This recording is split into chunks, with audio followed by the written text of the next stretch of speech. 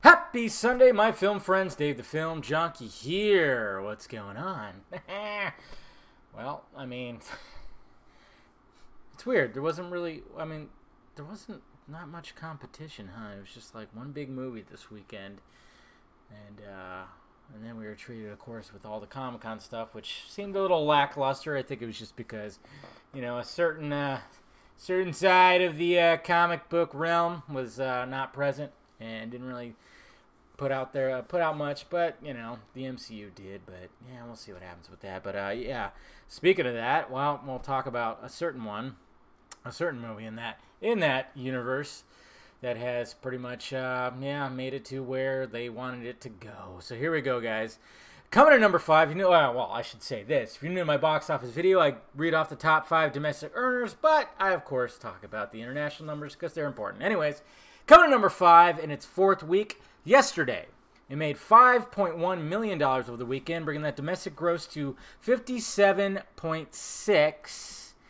And it's overall made $98.2 million, $26 million budget. Not too shabby for that movie. I still got to see it, and I still want to see it. Comes out on video, definitely will.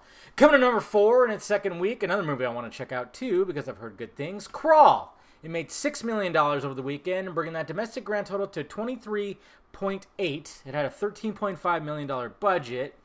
And overall, it's made $33.7 million. So not bad. Small budgets, man. They can go a long way. Get like a crafty filmmaker in there.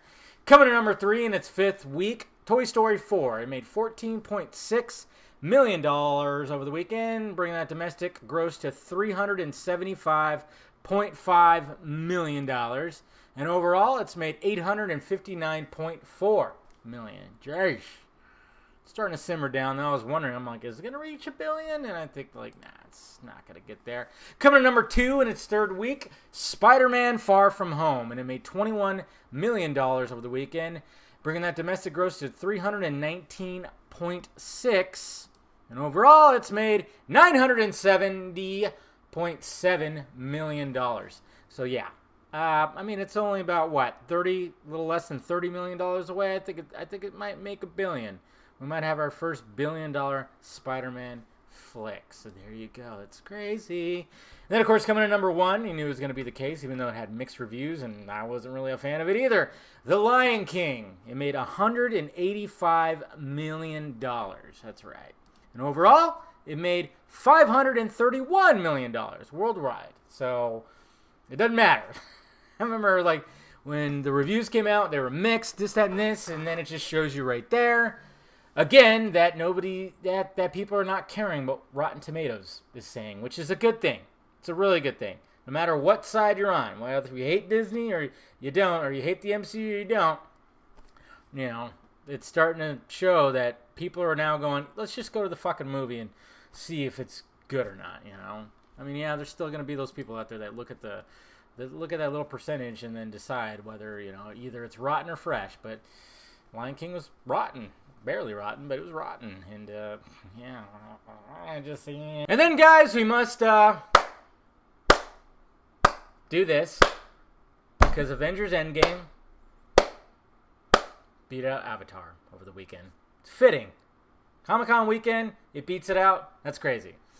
It's almost like it was planned. But, it has surpassed Avatar for the most successful box office movie of all time, which is good, cool, that's fine. Started getting annoying after a while, but hey, whatever works, that's fine.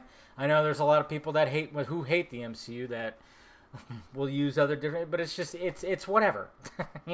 It's whatever. It's the box office. The MCU has built their franchise and have been hugely successful with it. No matter how you feel about it, it's a huge success. It is. There's been some brilliance behind it. There's been some mishaps.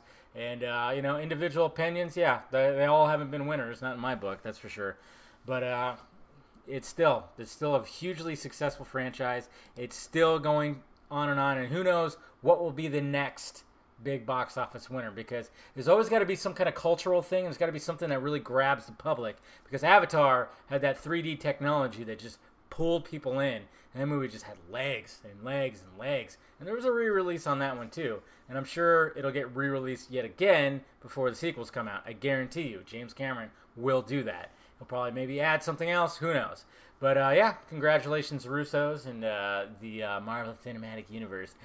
You guys are number one. But I mean, number two is fine too. Whatever. Anyways. That's just me talking. That is the box office report. Let me know what you saw over the weekend, if you saw anything, and let me know what you thought about it down below in the balls area. Hit that like, thumbs up button if you'd be so kind. Subscribe to my channel at filmjunkie.com for my content. Follow me in the sock meds over there, Twitter, Instagram, Facebook. Patreon if you want to help out the pirate ship. And shirts down below, guys, all right? I'll talk.